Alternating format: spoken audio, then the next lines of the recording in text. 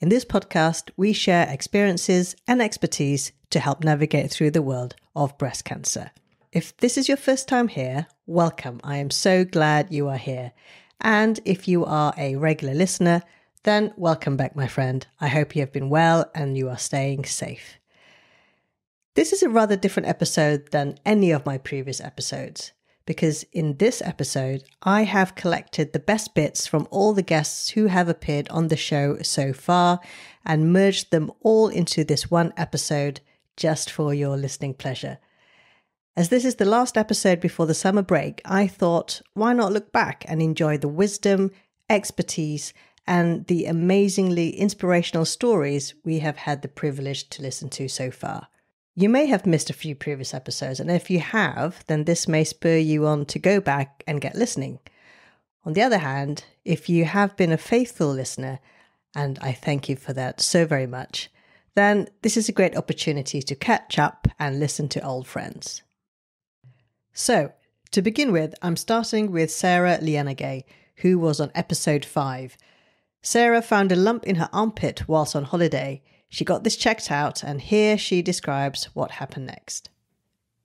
Obviously, I thought the fact that they were doing a biopsy made me think it's not just a cyst. It's not the same thing that I've got in my breasts, which is what I was thinking it probably was. I'm not a medically trained person. I don't know anything about this sort of thing.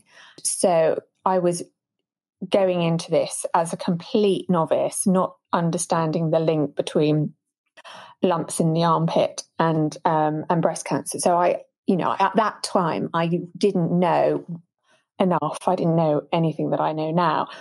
And I think also part of it was also wishful thinking on my part as well. So, I didn't want to worry about it.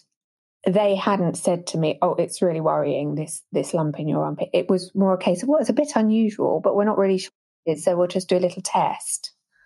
So they then gave you the diagnosis of breast cancer, and yet they haven't really found any abnormalities in your breast. So I understand that did they do more tests to find out if they had missed it on the mammogram?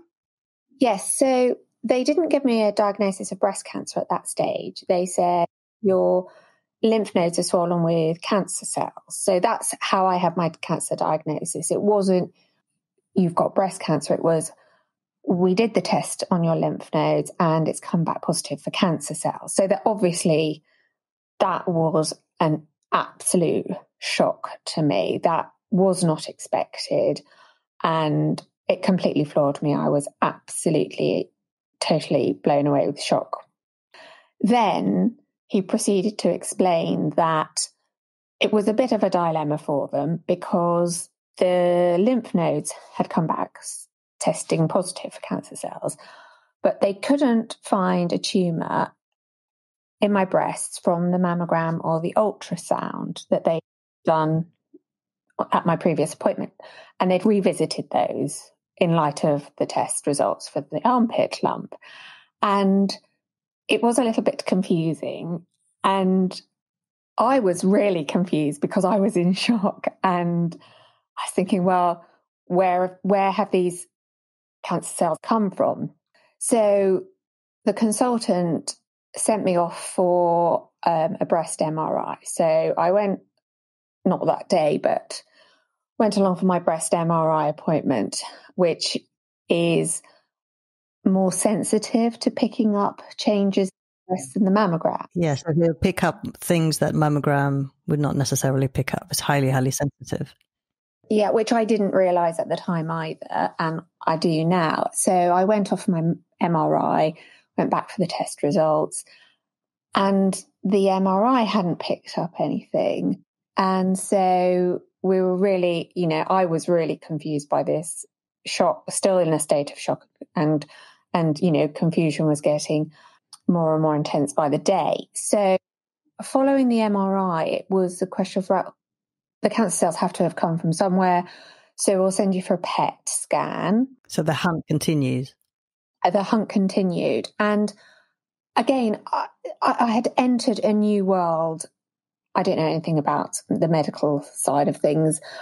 never had anyone in my family go through this. So, all these different scans were all new to me. I'd never heard of a PET scan.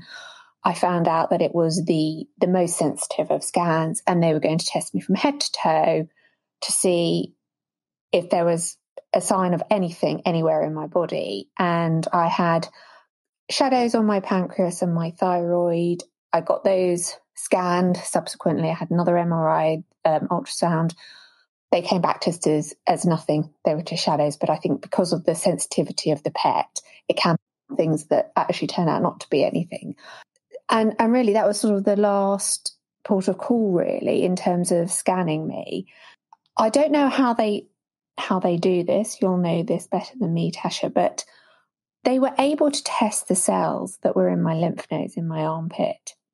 I don't know how they do this, but somehow or other they know that the cancer cells in the lymph nodes were breast cancer cells, HER2 positive, and they were estrogen positive. So they were absolutely 100% confident that I had breast cancer, but they just weren't sure where it had come from. And so at that point, I was told, we're treating this as breast cancer. It's an unusual situation.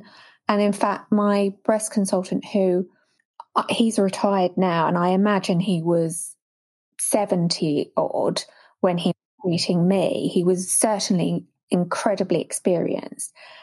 And he said to me he'd only seen this situation half a dozen times in his career. So he'd come across it before, which was comforting, but really not very often. So I think for me, everyone's the same. We all being diagnosed with cancer is incredibly scary for everybody.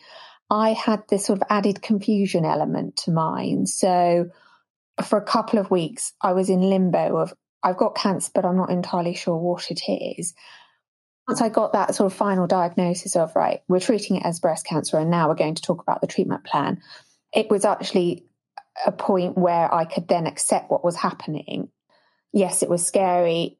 I was in shock and I was petrified, but knowing that then we could put a treatment plan into place was quite comforting in a peculiar way. So Sarah continued to have surgery, followed by chemotherapy, radiotherapy, and endocrine treatment. Her story of how she was diagnosed was rather unusual and highlighted the importance of not forgetting the armpits or axilla when we examine our breasts. Now, as we know, breast cancer does not discriminate, and it can affect women and men, young and old. Helen Deverell was diagnosed with breast cancer at the age of 29. In episode 10, I asked her how the breast cancer diagnosis impacted her and explored the issue of fertility in breast cancer treatment. First of all, it was just complete shock and surreal. And then as a 29-year-old woman about to turn 30, I'd been married for a couple of years. My first thoughts went to, can I have children? That was next on our agenda. That was part of my plan. And I was then told that I probably could have children, but I would have to wait at least 5 years before I could even think about that. And while that wasn't a complete no, that I actually found, and I've heard other women say the same, that actually was the harder bit. Being told I had cancer was one thing, but then to be told I may or may not be able to have children, and that couldn't be guaranteed, and the treatment may or may not affect my fertility, that was quite devastating. And I think at that particular age, when everyone around you is suddenly having children and you're stuck not knowing what that future holds, that can really affect you and your mental health. And I think that's the bit that isn't focused on as much, because all the focus is on obviously getting you better, which obviously I'm very appreciative of. But yes, the other side of it is almost sidelined a little bit, because it's not seen as the more urgent part. And I suppose the other thing as well was from a work perspective. I was off work for 7 months. I was at a point in my career where I felt like I was starting to progress and do well, and suddenly you have to step out. And as much as I suppose we all know we can't really plan life, I think you like to think you can. And everything I'd had planned and was just out the window, and I was suddenly facing a very different future, which is true of what, as you said, whatever age you're diagnosed. But I think as a young woman, that it is particularly difficult with the fertility aspect, and just so disruptive at that particular age that you're at. Yeah. And it was the age where by the time I would be, so at 35 now, that's the age when you're starting to think, well, I really need to get on the fertility thing, because you're told as you get past 35, your fertility starts to decline. So suddenly I'm in a position where, well, I've got to wait 5 years, but when I get there, I don't know where I'm going to be in fertility wise. So it suddenly becomes a bit grey. And that's as bizarre as it may sound, that was the more terrifying bit than the actual cancer. You're absolutely right. I think fertility is something that we don't talk about as much, because you get a cancer diagnosis and the overall or the overarching mission is to treat that cancer. But at the same time, if somebody who has been diagnosed with breast cancer is of a childbearing age and is still wanting to have children, if they, they might have had children but wanting more, or if they haven't started their family and are thinking of having children, fertility is something that needs to be addressed. So when you were going through the treatment, diagnosis and treatment, was the fertility issue discussed?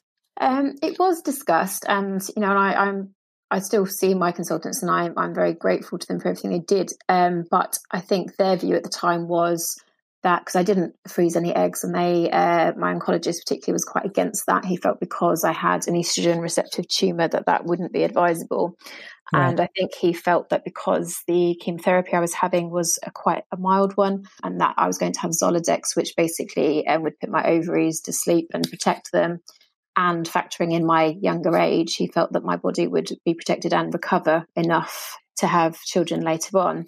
So that was discussed and that was agreed. But I think what I didn't realise at the time, what maybe they didn't realise, was actually after that, it got quite difficult, because I suddenly realised that I didn't have any insurance. So I had to wait 5 years, but what was to say I wouldn't get another tumour in 5 years, and then in that 5 years, and that could push me back again, and suddenly I'm going to be 37, 38 before I can try, or I might be 40. That played on my mind a lot, that I didn't have anything frozen to fall back on, and I literally had to wait that time before I could even think about anything. And I think that was the bit that I struggled with, was not having what I called my insurance, that they would be there waiting for me. So I found that quite difficult. And I think maybe looking back, I felt that maybe I should have pushed a bit harder to have that. But then I'm sure they had their reasons for why they felt that wasn't appropriate at the time. But obviously I do have other women that did have them frozen. But it's difficult to know what the right thing to do is. And I think that is part of the problem is, you're going into it, you're not an expert, and far from it. And suddenly you're facing this whole new world, and you have to make these decisions quite quickly. And you don't realise necessarily what impact they'll have on you after. And I personally found it very difficult. And I suppose just to qualify what I said before as well about it almost being more devastating than the cancer, obviously I was in a very privileged position of having been diagnosed early. So I had been told chances are you're going to be okay. So maybe I would have felt differently had my prognosis not been as good, or I'd been diagnosed at a later stage. So I don't mean to be dismissive of other people in that way, but I think because of when I was diagnosed and there was a talk of a very hopeful future, I think then my focus very much went to the fertility aspect. And I felt that was something that, with hindsight, I wish we'd had maybe more discussion about, so that I could have really understood more, I think, to really understand the rationale behind that decision. Helen subsequently told me that she was expecting her first child, so that was amazing news. But this episode highlighted the importance of discussing fertility, and if you are of a childbearing age, whether you've had children or you are still thinking about it, then please do make a point to discuss this issue with your team.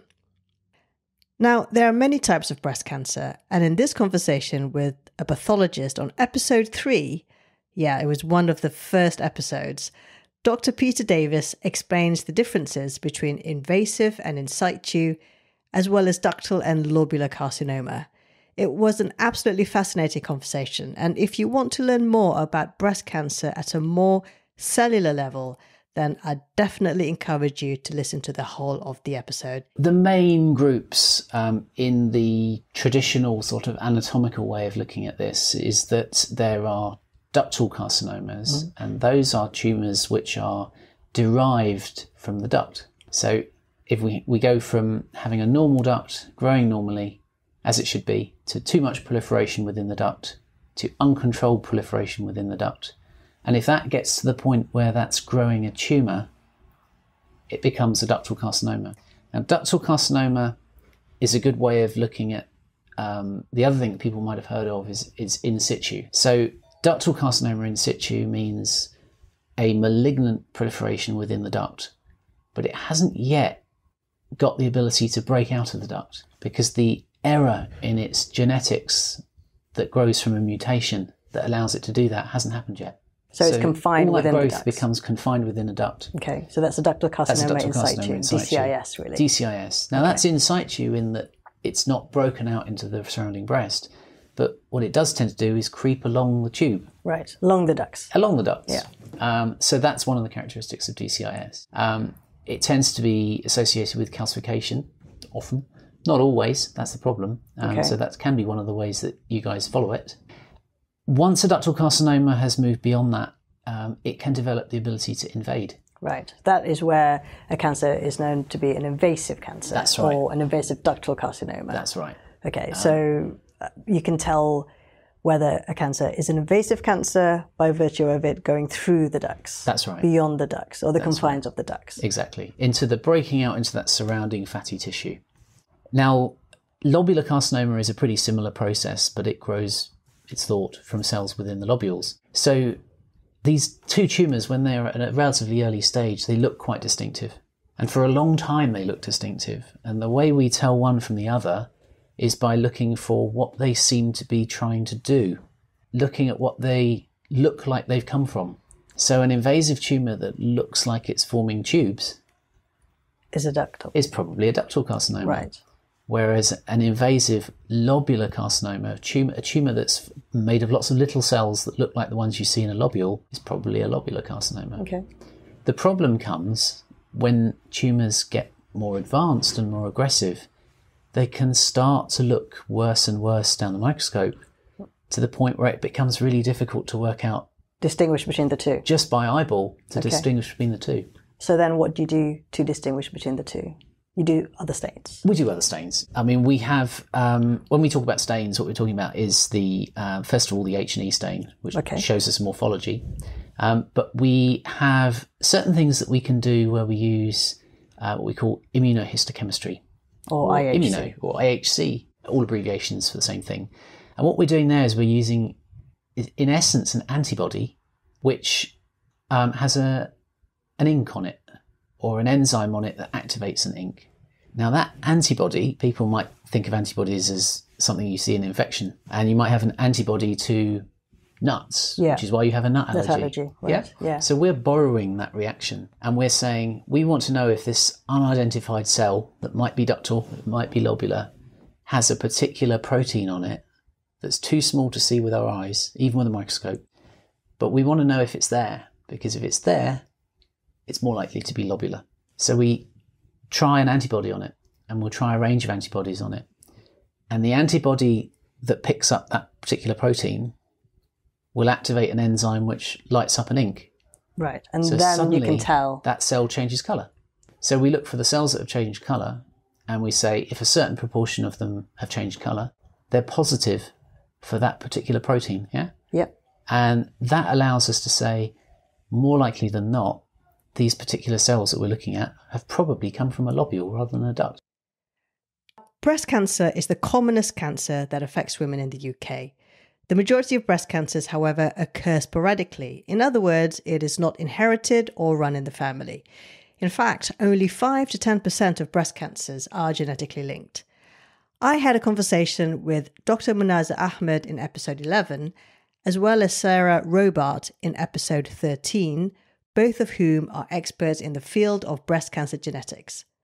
Firstly, I asked Muna about the commonest genetic mutations we see in breast cancer, which is BRCA1 and 2.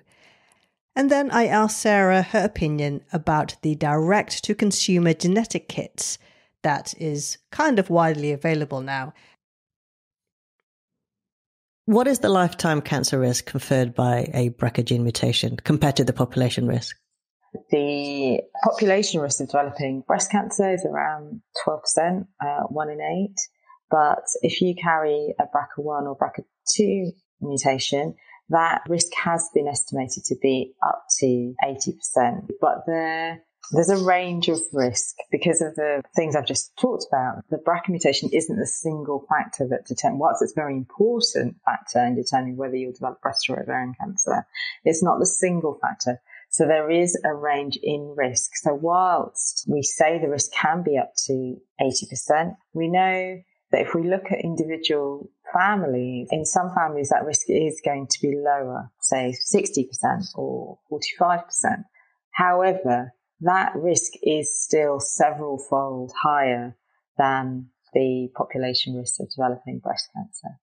So for BRCA1, the risk of breast cancer is within a range of 60 to 80%, although it could be lower. For BRCA1, I'd say it is 60 to 80%. For BRCA2, so originally we'd always quoted 80% as the risk, but more recent research has indicated that perhaps the risk for BRCA2 mutation carriers is more likely to be in the range of 45 to 60%. But, regardless, that's still a much higher risk than the population risk. And particularly for BRCA1, the risk is higher at younger ages. So whilst I quoted that the population risk is 12%, the vast majority of those breast cancers will happen above the age of 50 after the menopause. Whereas for BRCA1 mutation carriers, the risk of developing breast cancer compared to other women in the general population is much higher when they're in their 30s or 40s. That's not to say that if you carry a BRCA1 mutation, you can't develop breast cancer after the age of 50. You certainly can. But much of that increased lifetime risk of developing breast cancer is actually conferred at those younger ages for women when they're in their 30s or 40s. With BRCA2, we tend to see a later age of onset, but there is still an increased risk compared to general population when women are in their 30s and 40s. But much of the cancer risk is still conferred after the age of 50. There's lots of commercial kits out there that you can get you get your genes tested for various things. Well, what are your thoughts on that? It's something I feel pretty strongly about at working as a genetic counselor.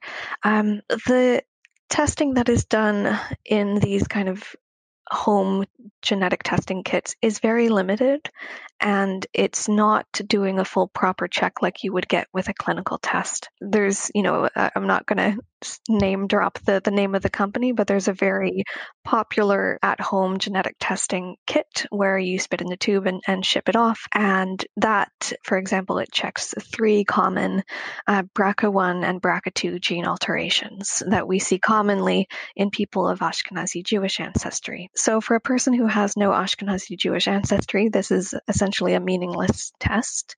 It's almost certainly going to come back with a normal result, and it wouldn't be checking for the thousands of other gene alterations that we know can occur in those genes. So it's always a little bit soul crushing for me when I hear about a woman who has had one of these tests and has been reassured by it, or falsely reassured by it, because they weren't looking for the correct gene alteration, either the gene alteration that's known to be in her family, or they weren't doing a proper test by looking at all of the genes in detail. And kind of the interpretation and the support to digest that result and to give them kind of meaningful context for it isn't there if you've just spat into a tube and you get the results on your computer screen. It's, genetics is quite complicated, and that's why people like me have jobs to help people understand their genetic risk and to give them an appropriate test if it's appropriate.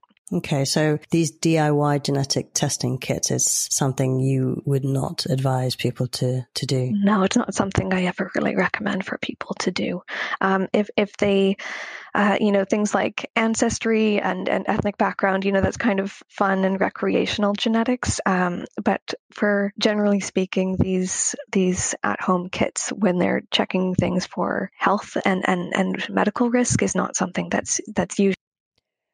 Now, surgical treatment of breast cancer, broadly speaking, either involves breast conservation surgery or a lumpectomy, or a mastectomy with or without reconstruction.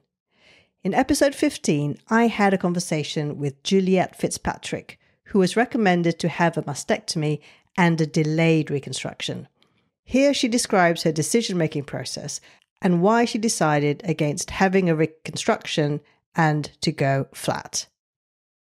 Well, I started to think it all through, actually. I went home and started feeling a little bit uncertain about whether I wanted to go through with the reconstruction. I did go and see a plastic surgeon who kind of talked me through how it would work, but I was feeling really unsure about having it. Right. And I knew that I didn't have to have I wouldn't have the reconstruction straight at the same time as the mastectomy. So I had some time, but I did start Googling and sort of say, I looked for, does every woman who has a mastectomy have reconstruction? And actually I found out that no, that doesn't happen. And so I started doing a bit more research and looking into it. And over time, over a few days, I suppose, I started thinking that actually I don't think I want to do that at all. Even after a year or whatever. So I actually found a really good Facebook group called Flat Friends, which helped me to, I could interact with some of the women on there and help me to make my mind up and find out what it had been like for them to be flat. So I actually decided that I wouldn't have reconstruction at all. And before I had my mastectomy, I asked to go and see my surgeon again, and I wanted to ask him if he would do a bilateral mastectomy, because what I haven't mentioned is I did have very large breasts. I was a 34 double G cup. So it'd be quite lopsided if you had a mastectomy just on one side. That was the worry. Okay. It was the worry, yeah. And obviously he said no. Yes. Well, not obviously, but he did say no. He said, let's do the mastectomy and get rid of the cancer, and then let's we can maybe talk about it after that. So that's where we were, and I had the mastectomy, and it was traumatic.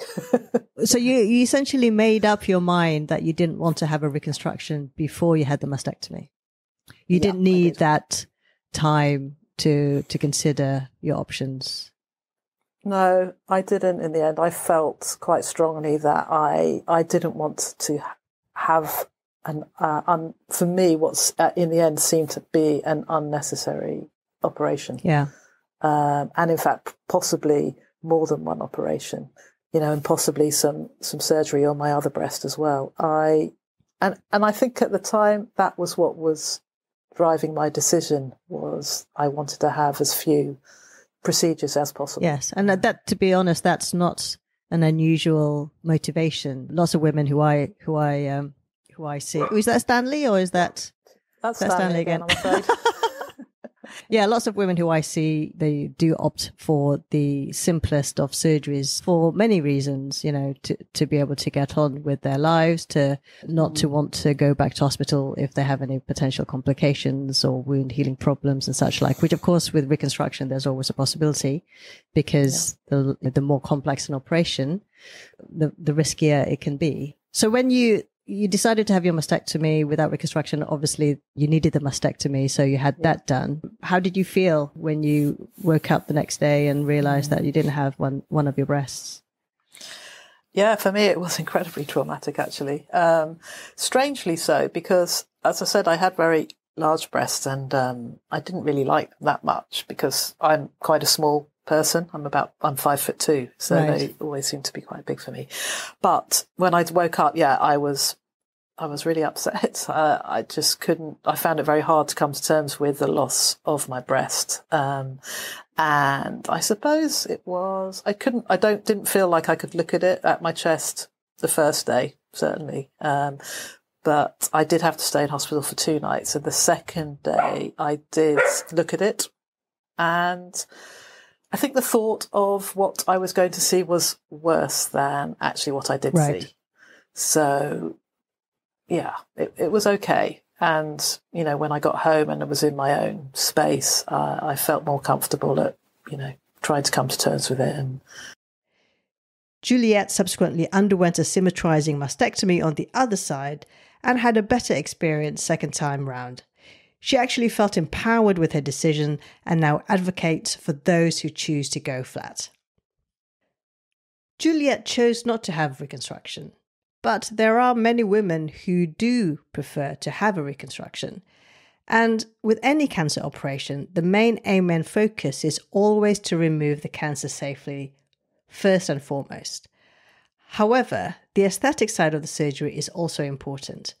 And there are various techniques that we can use in order to improve aesthetic outcomes of breast cancer surgery. And fat transfer or lipofilling is one such technique. In episode 17, I talked to Dr. Jacqueline Lewis, who is an oncoplastic surgeon, and here she describes what the technique involves and what we use it for. Lipofilling or fat transfer, also known as lipomodeling, it involves harvesting free fat from, say, the abdomen, the thighs, the flanks. So liposuction of any extra fat, and then washing the fat, removing the excess blood and oil, and then re-injecting those live fat cells into an area where it may be needed. So for breast surgery, it's possible to fill a wide local excision defect if you haven't been able to use the breast tissue, or if there isn't very much breast tissue after a lumpectomy. You can use it for whole breast reconstruction. For example, the remaining fatty tissue underneath the skin over an implant type reconstruction is thin, and you can see the edge of the implant or rippling. Having a bit of fat in between the skin and the implant will mask the implant, so it's very useful in that respect. Also, to touch up volume or contour defects after the use of a flap for reconstruction is very useful too. The major limiting thing is the amount of fat that can be harvested if someone is thin. And the other limitation is that you can only inject as much fat as you feel will be in contact with live tissue where you're going to inject it. So if you have very thin, say for example, you've done a reconstruction of a breast with an implant and you've got very thin skin over the surface of the implant and there's a lot of rippling. In order to be able to mask that implant, you're going to have enough fat. And so the more fat you have, the thicker the fatty layer, the more it will mask the implant. But when you first do the fat injections, you need to inject little bits. So we normally inject little packets of fat or linguine type strands underneath the skin. Right. Ensure that each of those fat globules is in contact with live tissue, because in order for the fat to survive, it will need to be in contact with live tissue to take up a blood supply. So at each operation or each injection, you can only inject a little bit, and you need to normally do several injections with a minimum of 8 to 12 weeks in between each injection, because a portion of the fat you inject will not survive, and that will be taken up by the body and gotten rid of. If you make the mistake of injecting too much fat into an area, that fat will necrose or die, and you'll get a fat cyst, and eventually you could get calcifications. Because, the reason why fat transfer got a bad reputation about 20 years ago is because surgeons were injecting too much fat into an area. Right. Fat was dying, and there'd be lumps and fat cysts, calcifications in the breast, and the radiologists, the people who read mammograms, weren't so experienced in those days of being able to gauge between fat necrosis from fat transfer versus microcalcifications that can sometimes be associated with early breast cancer. Right. More experienced now, the radiologists are better able to make that distinction. In the UK, all those treated for breast cancer should have access to a breast care nurse. Amongst numerous roles they play, a breast care nurse becomes an integral part of the person's treatment pathway. They are always available to answer questions, and they are there to help provide support and help with the decision-making process. They're also able to signpost important and useful information so that the whole process can be easier to digest and easier to understand. And most of all, they are always there for the patient. In episode 9, I talked to Sally Shanley, who is a breast care nurse. We explored how it is not uncommon for patients to suddenly feel lost and emotionally low once active treatment ends, and what she can do or what she does to help people move forward. It's a very classic thing that and I think we've identified it in more recent years. I mean, the Americans sort of call it survivorship. And I think we tend to call it moving forward in this country, because I think it's looking forward. And there's the classic build-up. And I think as professionals, we're as guilty of it as the patients in the build-up. It's going to be your last treatment next week. I'm based on the chemotherapy unit, so I meet patients throughout their chemo, and they build up and up and up to this big day when they're going to finish their chemo. They even ring a bell now. I'm not sure about that. I'm not sure about the bell ringing either. And so they ring this bell, and that's it, and that's done, and that's treated. And they're high as kites, they go home, they celebrate, and it's all done and finished. And then we say, we'll see you in 3 months. Fab! Haven't got to go back to the hospital for 3 months. And then 2, 3, 4 weeks into it, all of a sudden, wham, everything hits them.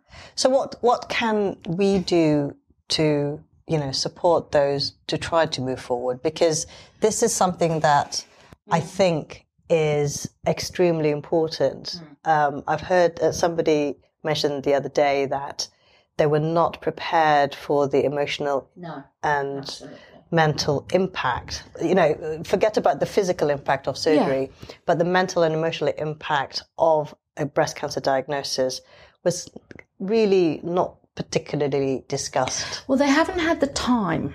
So if that treatment process has been, on average, sometimes it's up to a year, they're busy.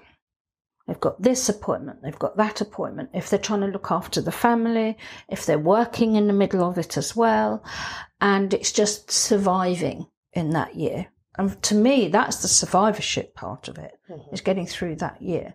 It's moving on from that year when all of a sudden the time is hanging. They haven't got an appointment for 3 or 4 weeks, or maybe 3 months. Who are they going to go to? Who are they going to call? Who are they going to speak to if something worries them? Do they save that worry up until they see somebody, or is it okay to bother somebody? So do you help them in trying to move forward? I hope so. I think what we probably need to do more now is prepare patients for that moving forward time. And how do you do that? So what you don't want to be is too negative. So you don't want to make them think, oh, blimey, I'm not looking forward to that. That's going to be awful. But I think it is warning them a little that there will be a period of almost letdown. An old phrase, I don't know whether it's a general phrase, an old phrase we've always had in our family is the morning after the Lord Mayor's show. Right. So the Lord Mayor's show is colourful, bright, exciting, your centre of attention. And then all of a sudden, everybody else is going to carry on their normal lives. The kids have gone back to school. Your partner's carrying on working. And then all of a sudden, there you are. And in a way, I think there's a lot now about PTSD, post-traumatic stress disorder. And, it's almost reminiscent. Some of the side effects that patients experience are a bit reminiscent of PTSD. And I've been supporting a friend who's had a diagnosis of PTSD from having been in intensive care on and off over many months. And she's experienced, and I'm recognising some of the things in her flashbacks, lethargy, anxiety about going out, and in a funny way, actually not wanting those hospital appointments because they're afraid of what they might be told at them, but wanting them because they want to be reassured. Moving forward is so important. And how do you help them moving forward? I think information, advice. I offer, I don't insist, you can't insist. I offer, for want of a better word, an appointment to look at moving forward. So they have an hour to 2 hours, usually 2 hours, when we sit and every single appointment with every patient in that process has been totally different. So it may be that their relationship's been affected, their work has been affected, they are concerned about maybe menopausal side effects and treatments, their body image has changed, their relationship with their kids. And I've tried to semi-script those appointments so that I'm ticking the boxes and discussing each thing. And I haven't been able to, because every patient has totally different needs. In March 2020, our lives and the world changed forever. The COVID-19 pandemic affected us all in so many ways, and how we deliver healthcare was also radically affected. Hospitals had to reconfigure their service in order to look after those affected by the virus. Working staff were deployed, retired staff were called back to help, medical students and student nurses were drafted in early. And when the pandemic was at its peak, we all went into lockdown. In episode 14, I talked about how the pandemic affected my work as a surgeon. I described what it felt like to do remote clinic consultations amidst the lockdown. And I also talked about how the breast service still managed to continue to see those who needed our help, even when the situation was far from perfect. So I've just finished the remote clinic consultation, and that was actually pretty hard going. We had about 7 patients on the list, and the majority of them, 6 of them actually, I had to break bad news to. And that is never an easy task when it's face-to-face, let alone having to do it over the telephone. At the time of the clinic assessment, when it did look suspicious, we always do tell patients that it does in fact look worrying and that it may well be a cancer, but we won't really know for sure until we get the results. So we do forewarn patients if it looks like a possible cancer. But despite that, of course, breaking bad news is never easy, and it's never easy to receive either. It's a really weird environment we're working in at the moment, because when you break bad news, you need that human connection. And at the moment, obviously, we can't give that because we can't, we're not in the same room. We can't give that, I guess, human touch, if you will. And it just feels very remote and very clinical, which is quite a difficult and challenging thing to have to come to terms with. We still provide support, and so during the clinic consultation, the breast care nurse will then have a conversation with the patients over the telephone as well to provide support. And so we do that, but yeah, it's not ideal, and it's far from perfect, but we are where we are.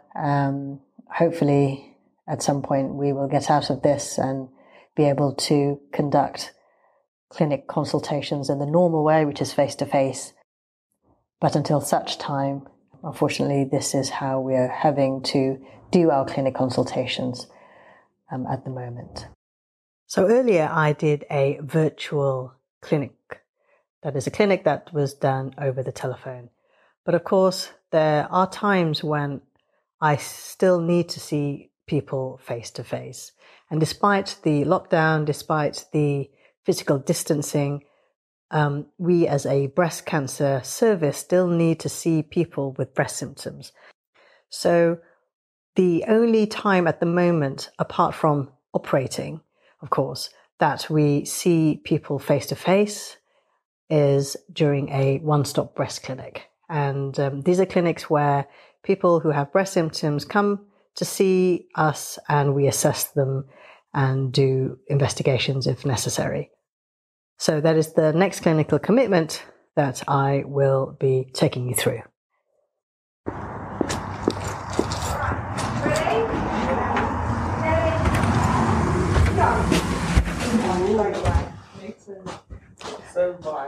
Morning. Morning. Can I just walk through? Yeah, that's fine. Thanks.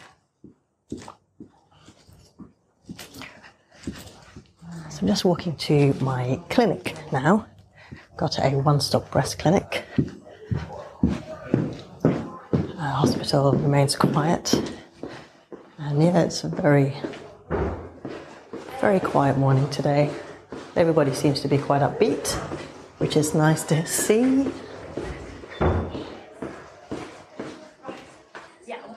Morning. Right, let's get into the clinic room.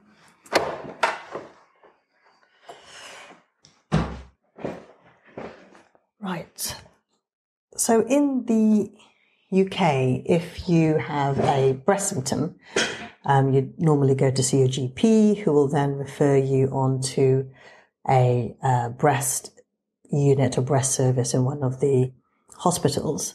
And it is likely that you will attend a one-stop breast clinic. Where I work, we have really quite busy one-stop breast clinics. But because of what's happening at the moment, because of lockdown, and also because of physical distancing, that's number one. But secondly, also because the services of the hospitals are currently being reconfigured to accommodate the acute services or the need for acute services, we are having to reduce the numbers of patients we see. Interestingly, although despite the fact that we have more or less halved the number of patients that we see, it is taking as long, if not perhaps longer, to do the clinics. And that's because we are spacing the appointment times to minimize the number of people waiting in the waiting rooms. And also in between people that we see, we have to change our PPEs. So we're seeing patients with masks and eye protection and aprons and gloves. So throughout the clinic, we keep our masks on and our eye protection on, but in between patients, we are changing our gloves and our aprons and, of course, washing our hands as well. And all of that takes time to do. I've just arrived in my clinic. I'm just going to do some preparation and I'll catch up with you in a bit. Somebody who fell ill during this pandemic was Mary Huckle. She had symptoms that sounded very much like COVID-19 symptoms, although she wasn't tested, so she couldn't be 100% sure. Nevertheless, this recent times were pretty stressful for Mary, not only because she was very unwell, but also because she is currently living with secondary stage 4 metastatic breast cancer. In episode 18, Mary told me about the results of her most recent scan and how the lockdown affected her treatment. Yeah. So now we're sort of like, we're just about to, because I had my PET scan in January, which showed me stable at that time. So I had a little bit of like, great, some stability. Mm. Kate's working a little bit. Nothing really too, major, but it was working. But then COVID came along. And so then I had to come off treatment. And my latest PET scan, which was last Tuesday, showed further progression. Mm. So it's now in my ribs, my pelvis, and my spine. There are quite a few, but it's quite widespread. Gosh, I'm so sorry, Mary. Cervical, thoraco, lumbar, spine, okay, which means up and down my spine, basically. So it's really quite, I don't know how bad it is in my spine, but the liver has also got more progression, and that's quite intense in my liver. So, and also in the time that I've been off treatment, and I have been feeling a few twinges here and there, because it's funny, because sometimes cancer pain comes and goes, doesn't it? Yes. And I didn't know that, but then I kept thinking, well, it's okay, because whatever that pain was I was having, it's gone. But then it might come back, you know, a bit later. And where were you getting these niggly pains? In the niggling, the waves of pain. I had one weekend, a couple of weekends ago, where I got like waves of like in my right hand side. Okay. Which made me think, is that my liver? You know, or is it stress, or is it anxiety? And also, what I have to deal with is, because of my work, I do get pains and aches and pains. Yeah. You know, from different exercises, or I might get DOMS, you know, delayed onset of muscle soreness, or so I have to try and somehow decipher what's what. Do I tell my oncologist about this pain? Do I wait? You know, will it go?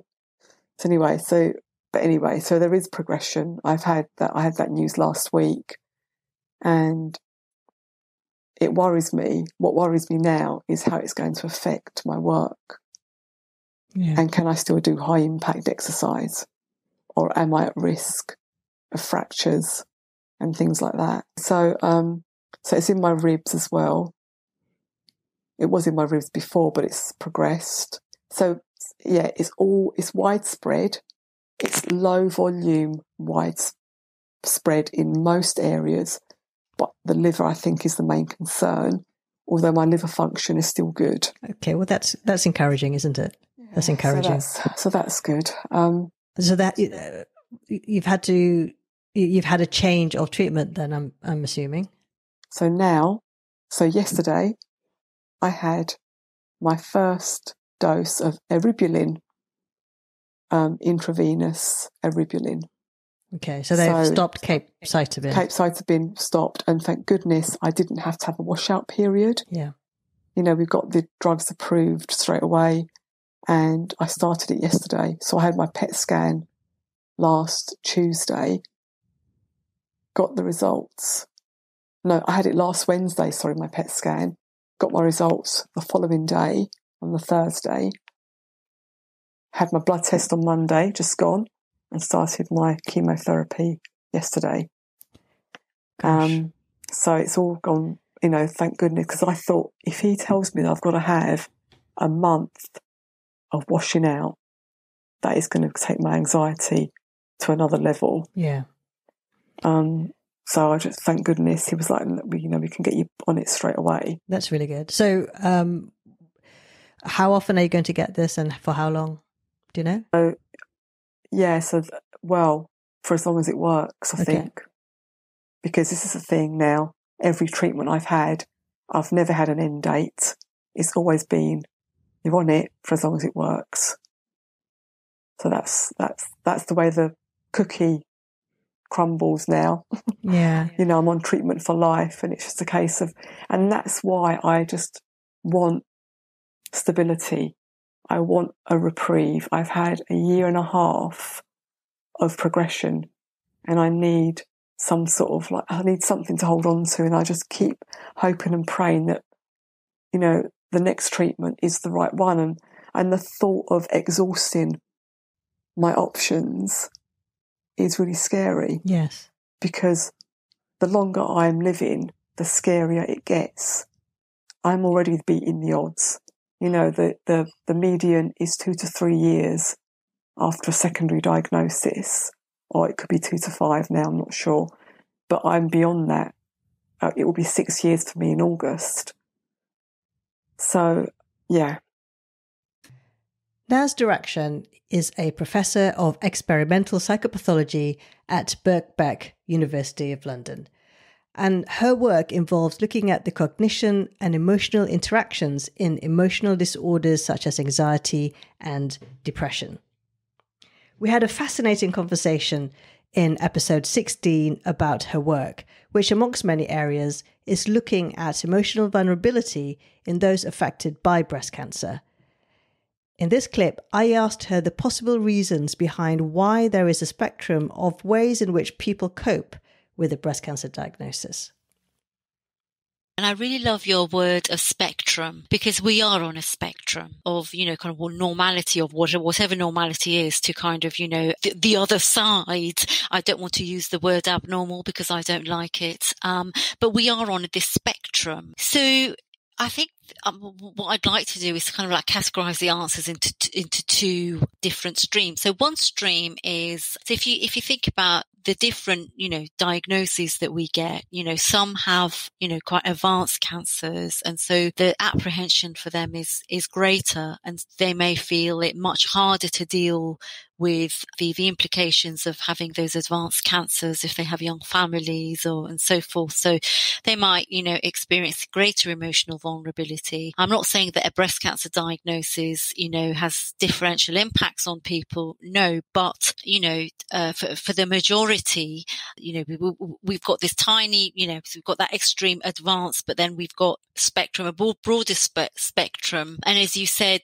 some people find it, I've accepted this. I'm, to take more of a instrumental constructive approach, in a problem solving approach, and they kind of say, well, I'm going to do this, and this, and I'm quite happy in this space.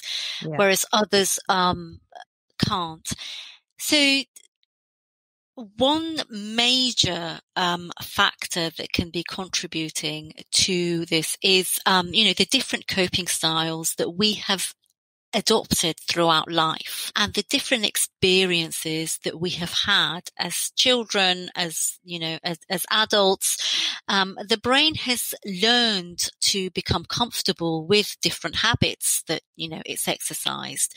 So if someone, classes herself as a worrier or an anxious person, then, her or his brain, has a greater susceptibility to become more anxious and more distressed, right, in stressful situations. So there is this kind of, if you'd like to say, the state that you're in and then the trait that you have. So there's an interaction between the two. If you are already classed as someone vulnerable, due to the past history that you've had, and you have been under chronic stress, you've suffered depression, you've been, through various kinds of situations that have made you suffer abuse, then, your brain has become more in tune with responding anxiously, because quite rightly so, you are vigilant for signs of danger. What if I'm attacked again? Or what if I become threatened again?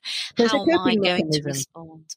Yes, exactly. So you have more of that type of coping, which is, which the brain really has become tuned into because of your vulnerability. And that's what we call trait vulnerability. I mean, I always remember this example. A colleague of mine once said that, she grew up in a war zone, and she had, but when the war ended, they had guests over, and, with her friends, she was walking down this road, and suddenly some kind of tire exploded, maybe close by, but it sounded like, a bomb was being exploded. Suddenly, some of the girls kind of, went down on the ground because they thought, well, actually, there's another shell shock coming along. But the others who hadn't experienced those wartime, war zone experiences were thinking, well, why are they on the floor? This was just kind of, a car, right, or something just fell from somewhere. Why are they so scared? So it's the same stimulus, but different reactions. Yeah. One of the reasons why I created this podcast is to open up conversations about breast cancer so that we can learn from each other, we can share experiences and stories. Helena Trail, as part of a graduate project, decided to create a book that collated 100 stories from people affected by various cancers. Her main aim was to open up conversations surrounding cancer so that it becomes part of normal conversation and not a taboo subject. In episode 8, Helena describes the importance of social media in bringing together these difficult conversations. And I also think your question at the beginning about this generational divide, I think there was something quite interesting, not necessarily generation, but this idea of open conversation and who is advocates of this open conversation, that the women that have had breast cancer and have become part of these groups like Breast Cancer Now, or they're on Twitter, they're all very good at being vocal, or the people I met anyway, they really wanted to help and write their story and write it down. And I found a lot of them had blogs, and I found that idea quite interesting, that group of women that came forward from Liz were really willing to share and help me, because loads of them didn't even know who I was. A lot of people had a lot of trust in me. I mean, do you think people who have been affected by breast cancer are more willing to talk about it more openly? I think it depends if they have been part of those groups. So, for example, I had my launch party at Maggie's, which is another charity that have helped me, and I can explain about them a bit later. But we had that on Tuesday this week, and my grandma came, and she doesn't like, whether that's generational, she doesn't like talking about her illness. And she literally went through radiotherapy and multiple breast surgeries this summer. She said, "Oh, I didn't know about all these groups and about Breast Cancer Now and all that kind of thing." She had no idea. She has what I think is interesting is she has a really good regime kind of since. So she has horses, and she goes and visits her husband at a nursing home every day. I was talking about it with her yesterday, that she's come out of her treatment, and she's gone back into her kind of timetable of doing these things every day. So she's actually been fine, the aftermath of after coming out of treatment. Whereas in the book, there's a lot of speak of people who have gone through this treatment and they come out the other end and don't really know what to do. Yes. And so they've gone on the internet and they found these friends and they've had these discussions. And that was a bit of a random thought process. Sorry. But that kind of brings back to the importance of being able to talk about cancer openly, because, it doesn't actually even need to be a generational thing. But if you are perhaps not connected to others via social media, then, you may not have the outlet to talk about it with other people. Yeah. And that's where social media is so powerful and so valid and useful in situations like this. So there you have it, a getting together of all of the guests who have appeared on the podcast so far. I have enjoyed every single one of these conversations, and I hope you have too. If you have missed any of these episodes, then you can find them all on the My Breast, My Health podcasting page, on whichever app you are listening to. So you can catch up on all those that you have missed, or re-listen to your favorite episodes. So I'm going to take a little break over the summer, but we'll be back towards the end of the summer with more exciting guests. Please do connect with me on Twitter and Instagram at Dr Tasha G, so that's Dr Tasha G, and let me know if you would like to be on the show, or if you have someone in mind you think I should definitely get onto the show. As always, I will leave all the links of all these episodes in the show notes at mybreastmyhealth.com/episode 20. If you haven't done so already, I would urge you to hit that subscribe button, so when I return, you will be notified straight away, and so you won't miss any of the new upcoming episodes. And I have to say, I am super excited about our upcoming guests, so I definitely would subscribe so you don't miss out.